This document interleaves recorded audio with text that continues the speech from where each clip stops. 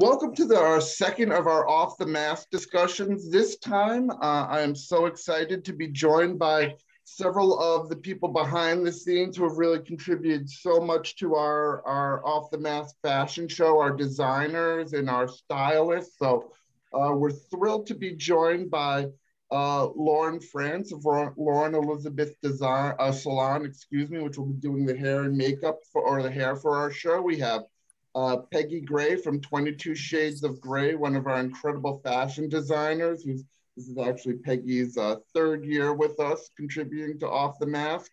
And we have Maura Marcks of Marcks Handmade, who is going to be joining us this year and contributing some of her fashions. And in a little bit, we'll also be joined by Loki Anthony, who's one of our designers and all-around great person. So welcome everybody, and thank you so much for including your talents in this event.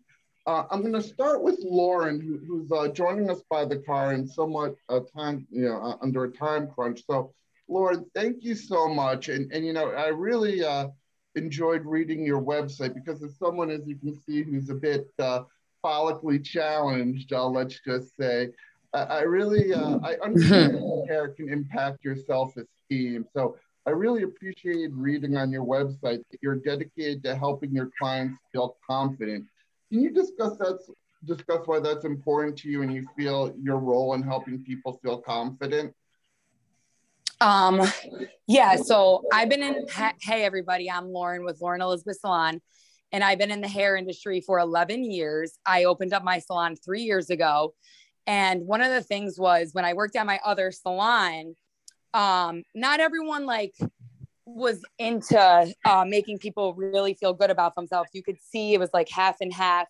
And then when I wanted to go off on my own, having that feeling to make people feel really good about themselves, leaving our doors is literally like it could bring tears to my eyes. There's so many people who are going through tough times, not even just through the pandemic and whatnot, even prior to that. Like, even for instance, like one of my clients, she had said how rude her boss is to her, makes her feel awful, talks down to her.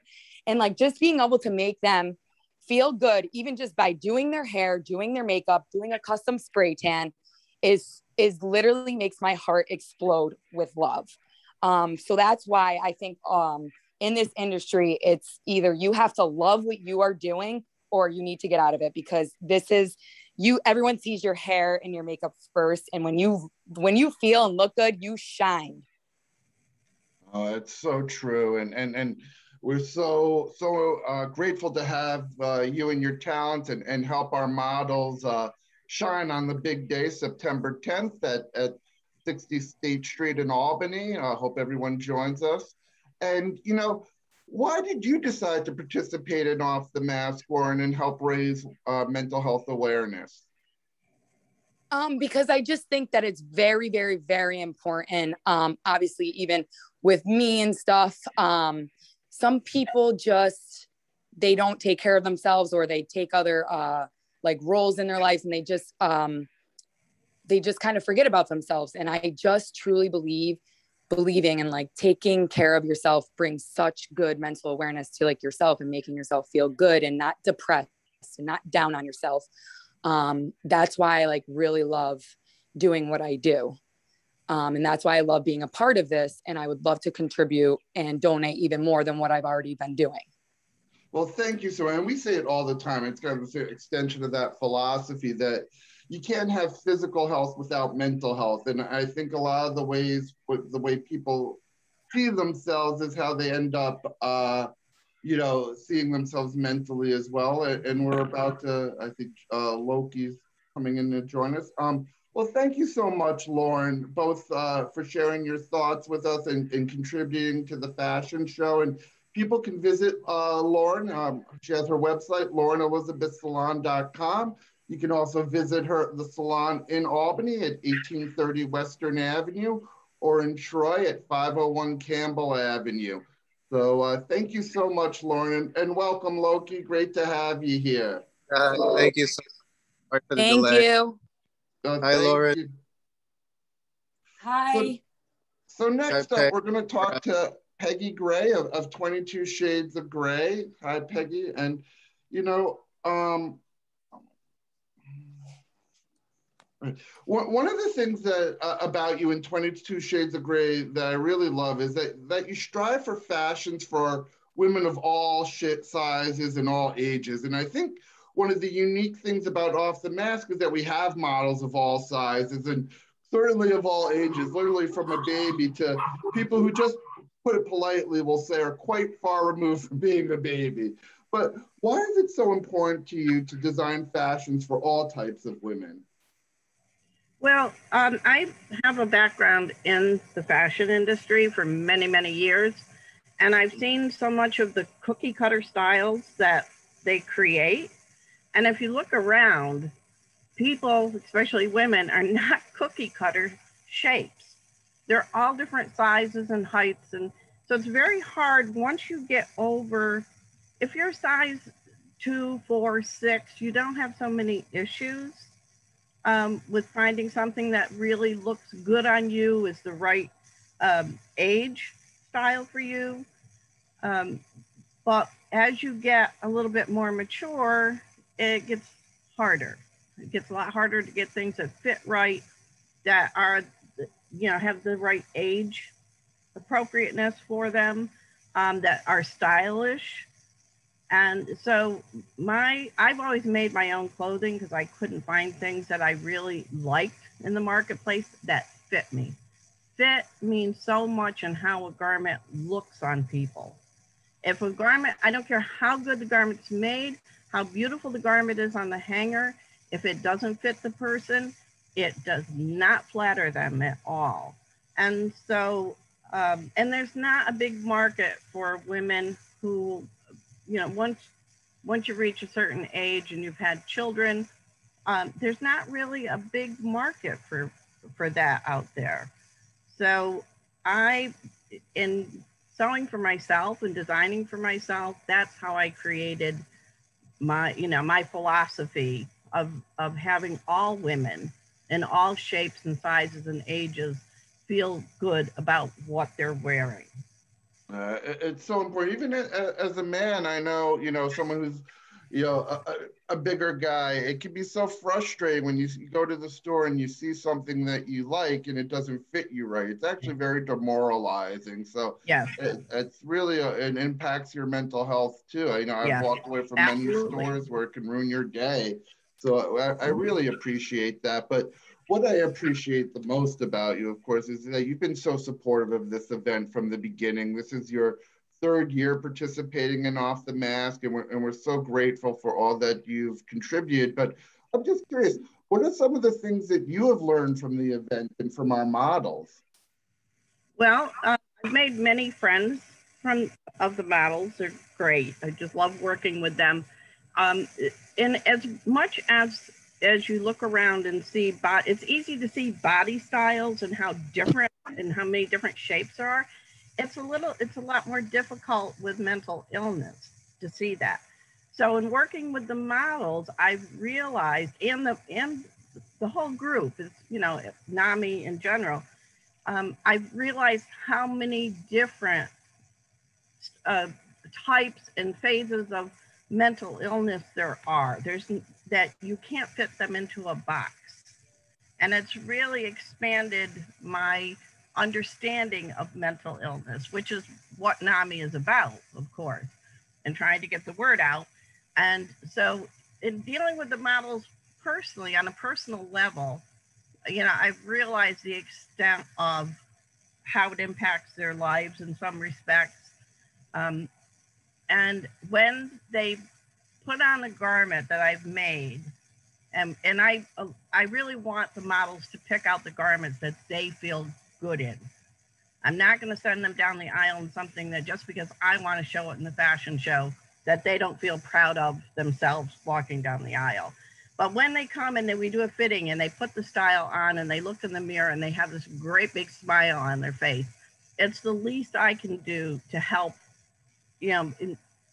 put some joy in their lives, even for just a moment, And when I see them walking down the aisle, some of them are so into this. They just are in their glory walking down the aisle and being the center of attention and doing something that makes them feel good. So really, the fashion show is really does a lot to help them get some joy into their lives that they might have trouble finding in other places. No, it's so true. It's such an empowering and transformative experience for so many of the models, and you can see it, the looks on their faces, it radiates. So again, you can see this for yourself by joining us on September 10th at 60 State Place. And more information can be found on our website, NAMI-NYS.org, and you can click on the Off the Mask tab, and you can learn more about Peggy and 22 Shades of Gray at her website, 22, the number 22, shadesofgray.com. You can also visit her on Facebook at 22 Shades of Gray, and you can visit her at her studio, 22 Morris Road in Buzzkirk, New York. So thank you so much, Peggy, for everything that you've done for the event and for joining us today. Thank you. Of course. So now we're going to turn our attention to Maura Marks of Maura Marks Homemade. Hi, Maura. How are you? Good. How are you? Good. Thank you. Thank you for joining us. I think you're wearing one of your fashions today. Yes. I am. Such a good representative of your work. And I really have to say, I enjoyed visiting your website so much and seeing your work in a lot of ways. It was really cool. It's like going to a museum and seeing like a great abstract exhibit, geometric exhibit, and pop art, which I really like. I mean, I'm no fashion expert, but your clothes are definitely something I would enjoy wearing. And can you kind of explain your vision for your designs? Sure. Well, I think it's important to have a couple pieces in your closet that you're excited to put on, that make you feel good, and that, you know, are just a little fun and maybe something like a conversation starter when you go out. I really like bright colors, and I just, you know, when I see something that is bright and it reminds me of, you know, going on vacation, those are the fabrics that I'm drawn to, and I want to share that with people. And I also want to, you know, maybe evoke memories of visiting your grandmother when you were a kid or something like that. Because a lot of my materials are bed linens from the 70s and 80s. And a lot of times I'll have a shirt up on my website or at a market or something, and people comment that they recognize that print from a family member back when they were a kid or something like that. And that's really fun for me. And I think, you know, if I was working with solid colors, I would get bored pretty quick. So I got to keep it interesting. Yeah, well, it's definitely interesting, and I love it. It looks like, to me, like even the shirt that you're wearing, I can see as being like an album cover, like a old vinyl album cover. I really like that. But yeah, and you touched on it. The other thing that I absolutely love about your designs is that you use vintage, repurposed materials and dead stock fabrics and old sheets and things like that. I mean, as an environmentalist, I love it because I always believe in the 3 R's of recycle, reuse, and reduce. But I think in looking at Off the Mask, there's really a double symbolism there. I mean, you use fabrics and stuff that have been discarded, and you find beauty in things that maybe a lot of other people would overlook. And as someone who lives with a mental illness myself, I think a lot of people in our community are too often discarded, and our unique perspectives and abilities and beauty can be overlooked by many. So seeing your real work really hit home for me. I really appreciate it. Can you explain why you choose to highlight what others may disregard? Yeah, so I grew up in rural Vermont where we didn't go shopping very often. I rarely had anything new. I wore a lot of hand-me-downs from my sister or a neighbor. And I really started to enjoy, you know, digging through those bags of hand-me-downs or going to a thrift store or like a white elephant sale at a church in the town, because we were way out of town. And, you know, that surprise when you find that one really cool piece that, you know, it wasn't for somebody, but it's definitely for me. And I really enjoy searching for that needle in a haystack. And I also find that the older, you know, vintage fabrics, vintage materials are really high quality generally. It's a lot easier to find something that's really nice to work with versus the new fabrics that you'll find in like a Joanne Fabrics or something like that.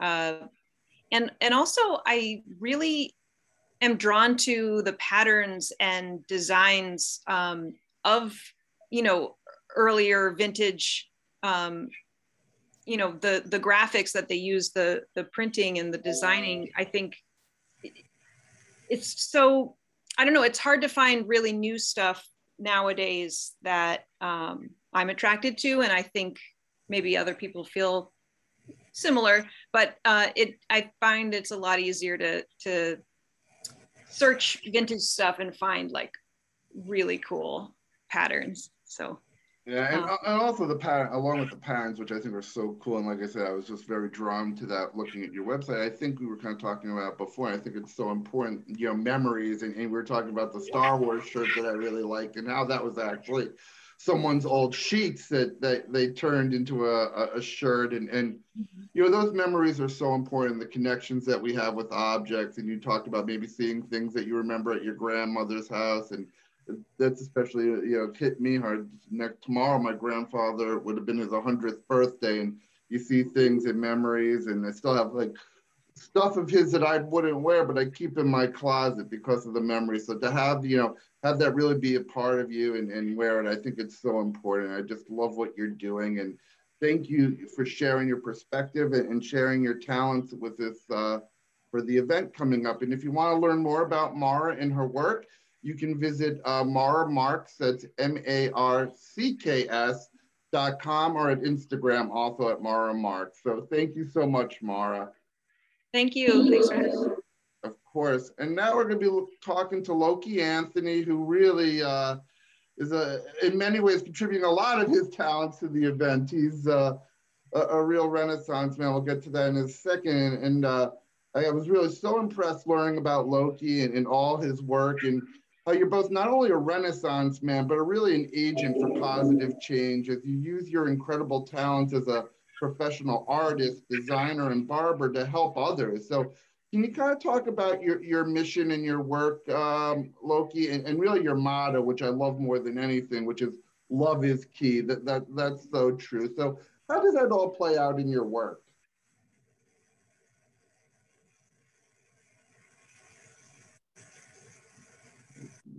I think you're on mute, Loki. There we go. Hi, everyone. There we go. There he is. Thank you, Matthew, for having me. I also want to just give a shout out to the other designers. You guys are amazing, and I'm so glad I got to be a part of this interview and learn more about you guys. I think I relate a lot to Maura and Peggy in the way that I approach fashion. I'm a wearable art designer. That's what I consider myself more than anything. I transform clothing with art. So it was a journey that started back in high school with, similar to Maura, not always being able to keep up with the trends. First day of school was like one of the worst days of school for me growing up, and not because I was treated poorly, but because I just couldn't show up every year with brand new clothes like a lot of my friends. So instead of letting that get to me, after a while, I decided to start creating style.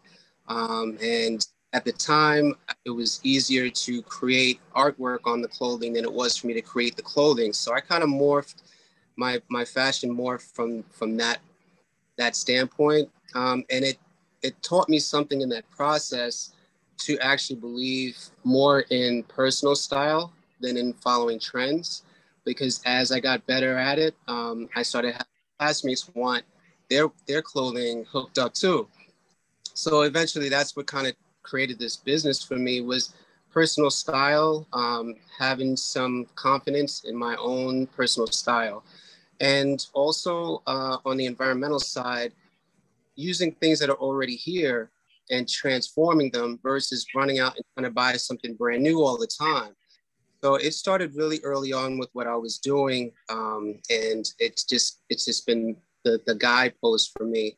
The love is key thing is on the level of mental illness. For me, I think what got me through a lot of ups and downs in life was that I was raised to see how love has a power. It's not just a word, it's not just a holiday thing. It really has a power that transforms the way you see the world around you and the people around you. So love is key actually has to do with understanding that we all have different, but at the end of the day, we're all human. And if you don't take a second to understand someone's background, you may never understand why you have these differences. So approach them with love and understanding around that. And it's the key to us really connecting better. So I felt like that, trying to put it in a nutshell, what Love is Key is, and it actually has gotten more love, no pun intended, it's gotten more love than my other work, because I think there's something in the spirit of it that people connect to that I don't have to promote. So that was something I really enjoyed about getting that off the ground. And I promote it at every show. I want people who work with me to know that this is about love first. It's fashion second, it's love first. But yeah, I just really feel like that's what this is about. And now more than ever, it's so important as we're in these challenging times that we all, treat each other with love and respect and help each other get through what's really been a bumpy road. And I see you're wearing one of the Love is Key hats right there, which I know I need to get myself one of those. And one of the other things that you said was so important, we talked about it a lot last week when we had a discussion with some of the models, that so many people compare themselves to other people, and the road that somebody else is on, they want to be on that road too, but everyone has to carve their own road. And that's really what you're doing with your fashions, not comparing it. And then, your road becomes so unique that others want to follow the path that you've carved out. So I love that. It's amazing. And it's really such an important part of the message that we try to convey here at NAMI New York State, is that your road is your road. You can't compare yourself to anybody else or what everybody has. You got to be grateful for what you have and move forward and carve your own path. So I love that. So like I said, you're a real renaissance in so many ways, and you're adding another talent to your impressive resumes. You're going to be modeling it off the mask as well. So we obviously very deeply appreciate all that you're contributing to the event, but can you discuss why raising mental health awareness is important to you? Yeah, I think the most important thing, awareness around mental health, is that we all are dealing with some form of it. I'm in a different phase now. I think COVID kind of shifted the perspective inward more. Having to stay home and have some self-reflection time helped me understand that we're all suffering from some type of mental illness. And a lot of times it's because we didn't identify it, that we don't know that.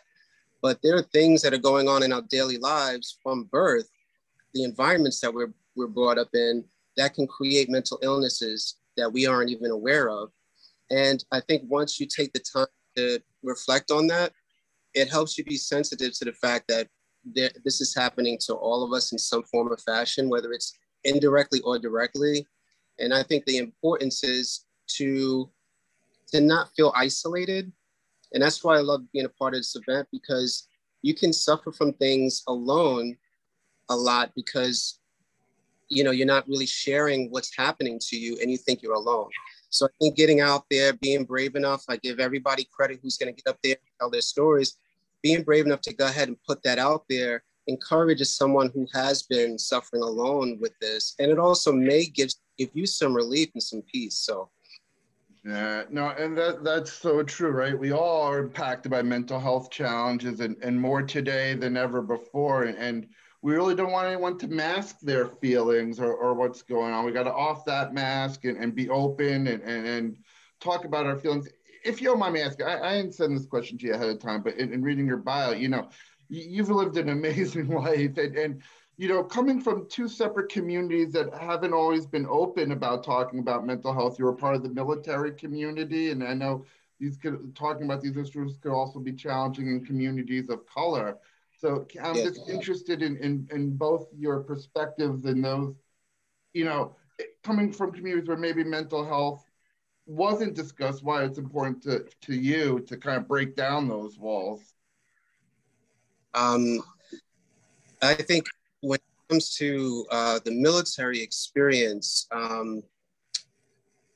you're put in an environment where you have to adapt to it to survive.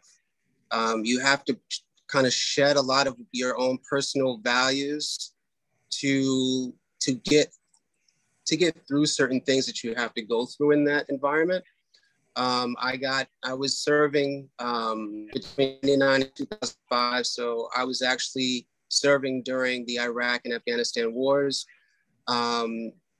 It's a really trying thing for you as a human to have to turn off your emotions and turn on a sense of determination to carry out your duties, especially when you have emotional ties to the situation. I'm a New Yorker. When the towers fell, it hit home, but I had a job to do, right? So I think mental illness, for me, on that note, I ended up being diagnosed with PTSD, with which a lot of service members have been diagnosed with. And I think a lot of it had to do with just how traumatic it is to watch people suffer as a human being, you know, and especially if it's people you know, and you know, and it's your neighbors and, you know, things like that. And being put in environments where, you know, the other people are suffering too, but you're there to do a job, you know, and there to serve and to protect and things like that. So I don't want to get into too much detail. It's a touchy subject, but on the military side, I did end up with PTSD from the experiences during the Iraq and Afghanistan wars. What was the second question? I know that was about mental the health military. and communities of color. As an African-American man, specifically in this country, I wasn't aware that I was different from anyone else until maybe around junior high school is when I became aware that I am going to be singled out in a lot of things. I was aware at a young age that I shouldn't expect to not be dead or in jail by 18. And I knew that young, but I didn't know it was a race thing. I thought it was just my environment was, you know, I was born in New York City. So I thought it had more to do with that. But as time went on, I realized there's a whole system that we're trying to transform where people like me are singled out. And it doesn't have to do with me personally, it just has to do with the way things are in our society. But with that being said, like you said, I don't take on accolades, but I do agree with you that my experiences so far, the things that I've done, have partially been because I'm driven to do it, but I'm also doing it to remind myself that I'm more than just a statistic. And excuse me, this is a little bit tough of a conversation, but I'm more than a statistic. So I just do things to remind myself of that. I'm a father of 3 children. I'm present, have been present since the birth of my first child. He's 23 years old now. So I think part of what we also need to do is not take on what we're being told we're supposed to be like, not take on the things that we see others going through as our own, you know, and try to create your own existence as much as you can, to kind of show yourself that it doesn't have to be this way for you. And yeah, just try to surround yourself with people that are encouraging you to be your best self.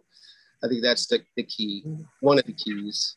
Well, I love it. And you know, just getting to know you, I love you already, man. And thank you for your service and your sacrifices, of course. And of course, all that you're doing to better the people around you and create positivity. And that message that love is key, man, is, like I said, so more important than ever. And listen, you want to learn more about Loki and his designs and his work. He's right now redoing his website, but you can visit him on Instagram at Loki, L-O-K-I Designz. That's Designz with a Z.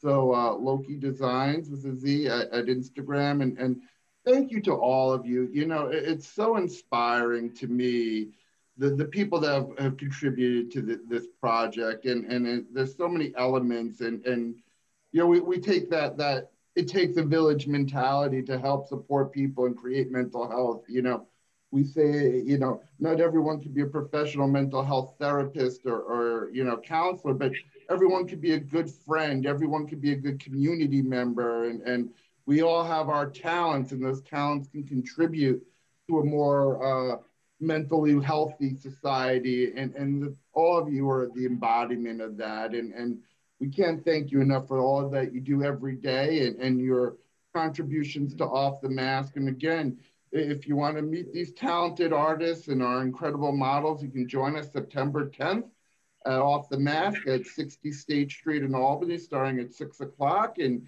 you can find more information at NAMI-NYS.org and click on the Off the Mask tab. So Peggy, Maura, Loki, and Lauren, who's no longer with us, thank you so much again. I could talk to you guys all day. I mean, each of you have such a unique perspective and vision, and we're so glad we have the opportunity to share that vision with our members, and thank you so much. We say it Thank you at NAMI New York State, that hope starts with you, and you guys are really the embodiment of that. So thank you. Thank you. Thank you.